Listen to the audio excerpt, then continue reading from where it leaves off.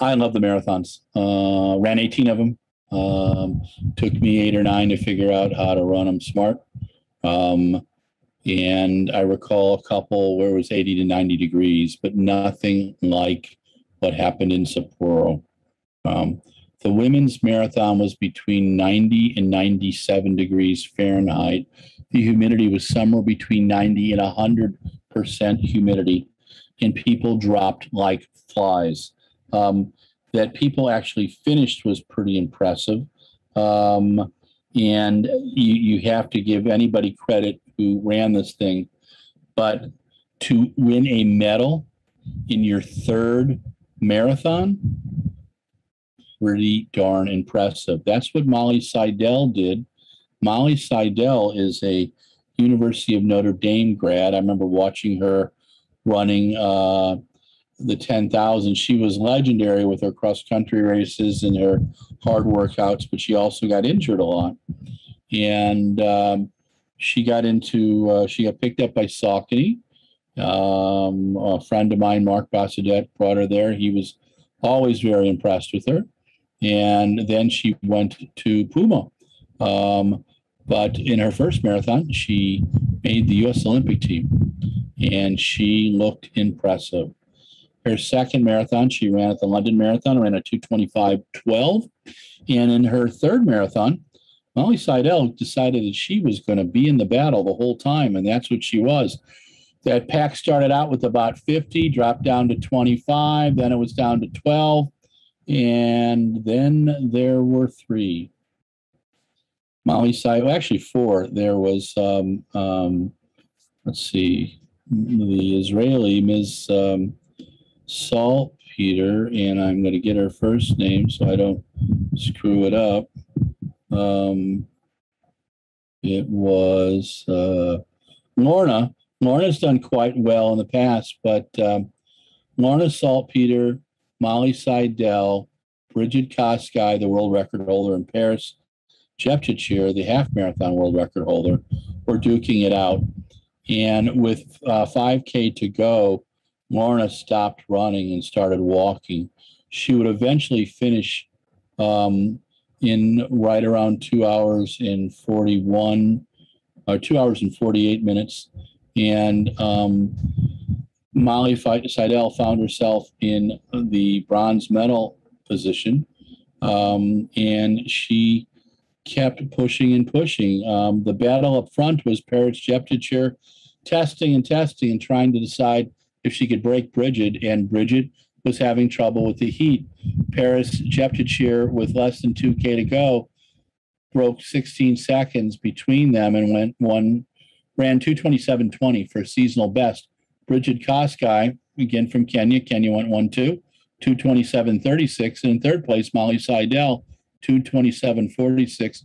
Molly's only the third American woman to medal in the Olympic marathon. The first one, Joan Bernard Samuelson, in 1984, when Joni took the lead at somewhere around 5 or 6 miles and didn't look back.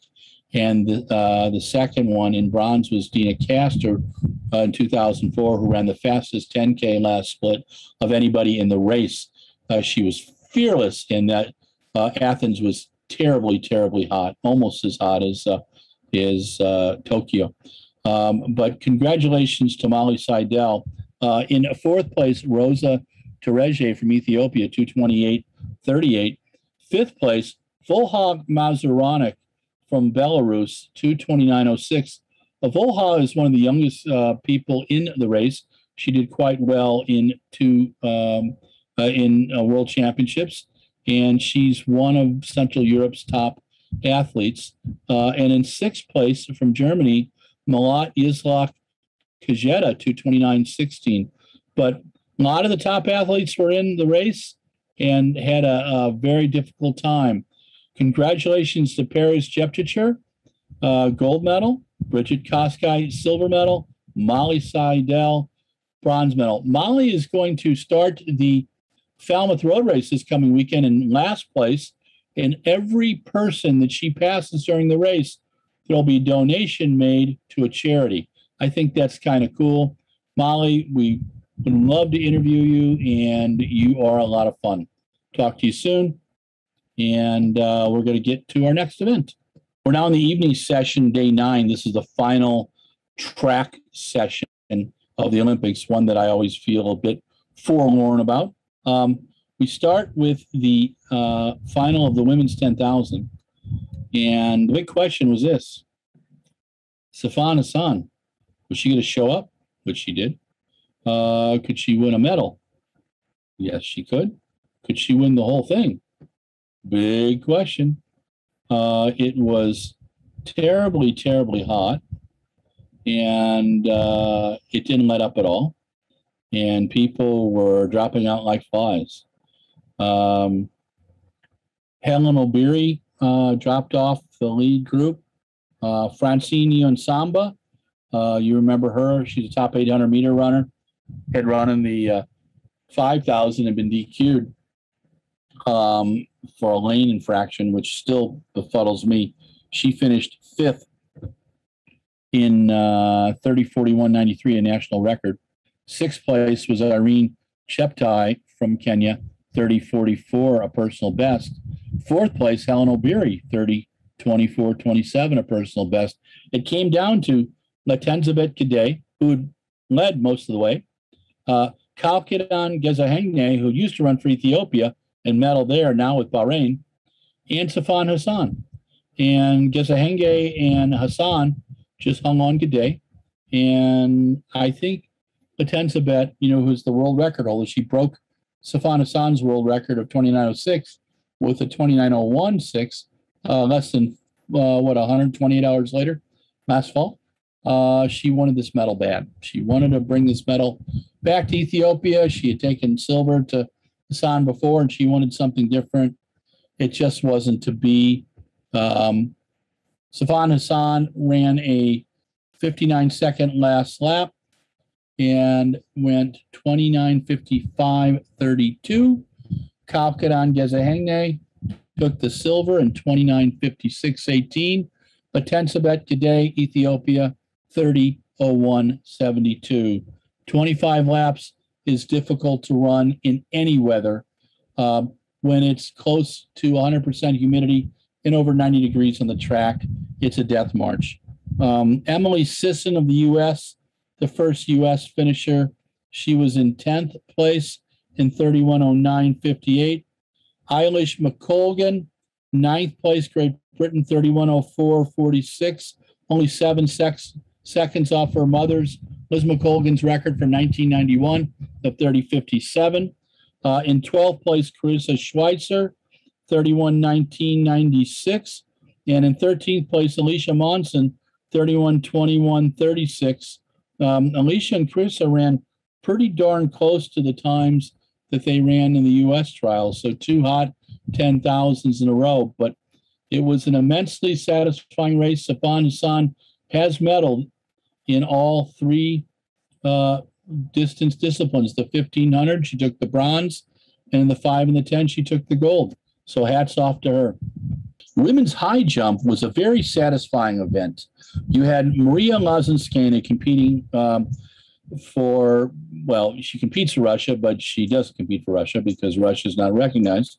Nicole McDermott from Australia, who had just cleared 2:01 and 2 meters. Yaroslava Mohuchik from Ukraine, who had cleared 2:06 this last winter and looked like the odds-on favorite.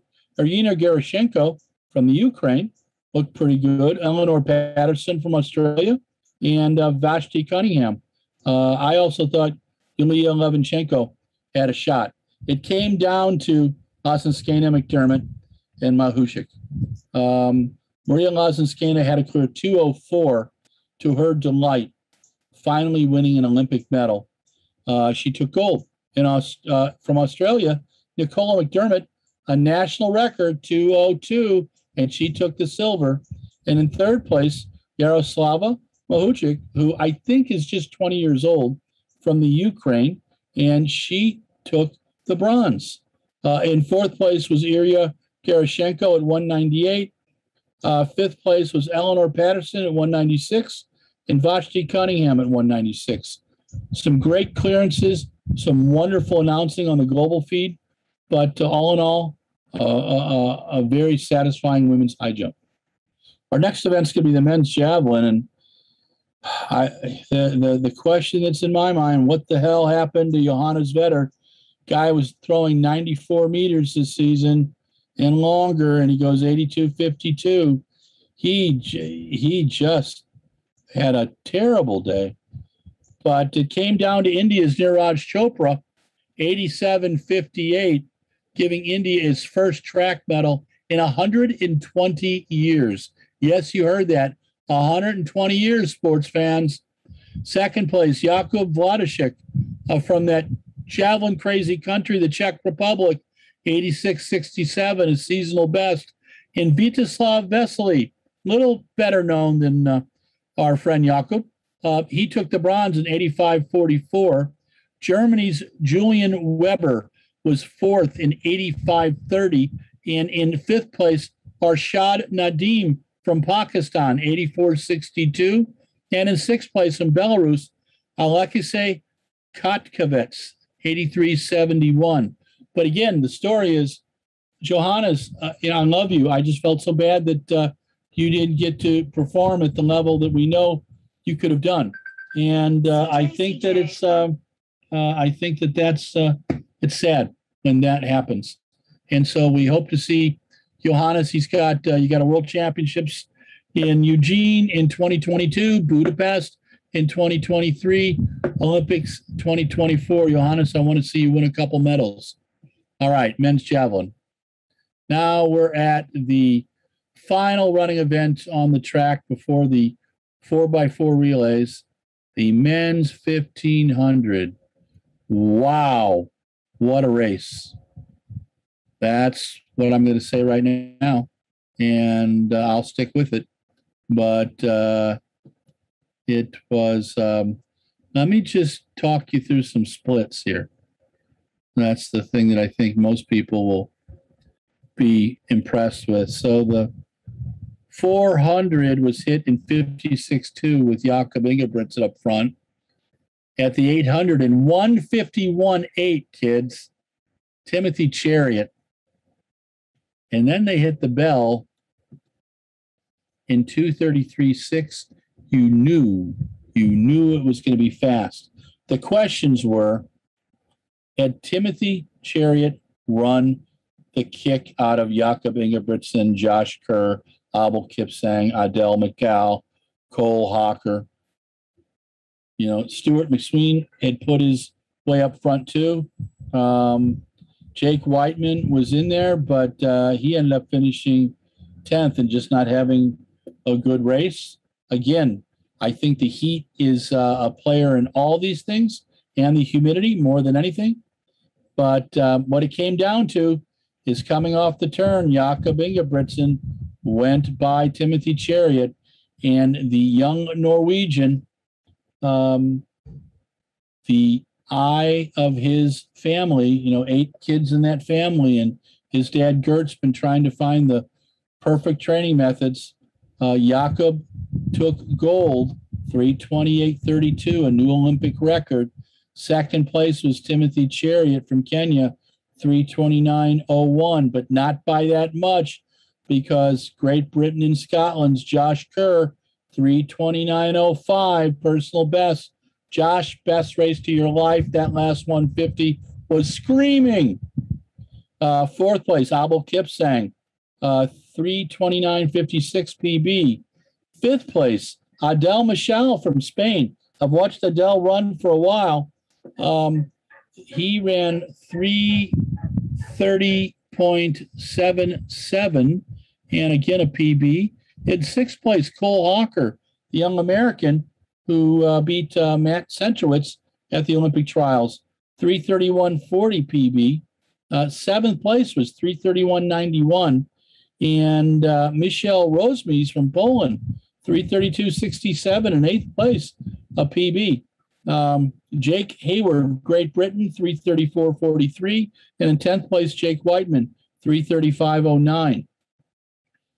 A very satisfying 1,500. I think Timothy Chariot is a very tough runner. I think Jakob Ingebrigtsen, this has been something he was focusing on. So happy that he ran the 1,500 instead of the 5,000. I just think that, you know, he can run faster. And it's nice to see him pick up a gold medal. But that's the men's 1,500. And now on to the 4x4s. Women's 4x4, you know, U.S. has really got to screw up to lose a gold medal here. But they had Team USA. They had the super team. Cindy McLaughlin leading off, Allison Felix second leg, Delilah Muhammad third leg, and Ething Mu fourth leg. 3:16:85 seasonal best for gold. Poland, Natalia Kazmarek, Inga Baumgart-Vitan, Melsgoria Halub Kolik, and Justina Sveti Ursatic, European champion at 400, 3:20:53 national record. Poland has a great 4x4. They have just a pride of women 400-meter runners, too. Jamaica, Ronisha McGregor, Genevieve Russell, Sharika Jackson, Candace McLeod, 3:21:24. And then on Canada, they were fourth place. Alicia Brown, Madeline Price, Kira Constantine, Sage Watson, 3:21:84 seasonal best. Fifth place was Great Britain, Anna Pepe, Jody Williams, Emily Diamond, Nicole Jurgen, 3:22:59. Again, I thought the Brits would probably medal. And then in sixth place, in a national record, 3:23:74, Netherlands, Lieke Klaver, Lisanne de Wit, Laura de Wit, Femke Bol. They will medal in an upcoming World Championships.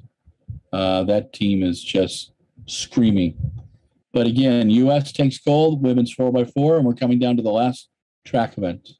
All right, last track event. Men's 4x4. If the U.S. had lost this one, I'd be throwing things at the computer. But the U.S. didn't win. Michael Cherry led off. Great leg. Michael Norman. Second leg, Bryce Deadman.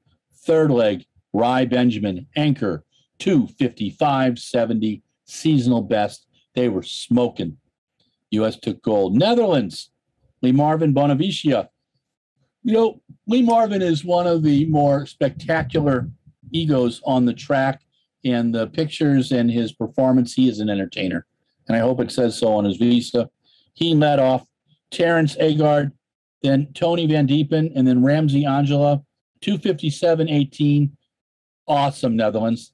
And in third place, Botswana, Isaac Mekwala, the veteran of the group, handed off to Babeloki Thibi, Zibian Ngozi, and Bayapo Nadori, 2:57:27. What a smoking time. Fourth place, Belgium was right there at 2:57:88 national record. Alexander Doom, Jonathan Sakour, Dylan Borley, and Kevin Borley. They were missing one of the Borley brothers. They were 2:57. Fifth place, Poland, Dariusz Kowalczyk, Karol Zaluski, Mateusz Zenzak, and Katarzyna Tuzinski, 2:58:46 seasonal best. In sixth place was Jamaica, Damish Gay, Christopher Taylor, Jaheel Hyde, Nathan Allen, 2:58:76. It was a pretty satisfying men's 4x4, not just because the U.S. men ran well, but they did. It was fun to see Botswana and the Netherlands in the mix. We have one event left on the entire Olympic schedule. That'll be for day 10, and that's the men's marathon.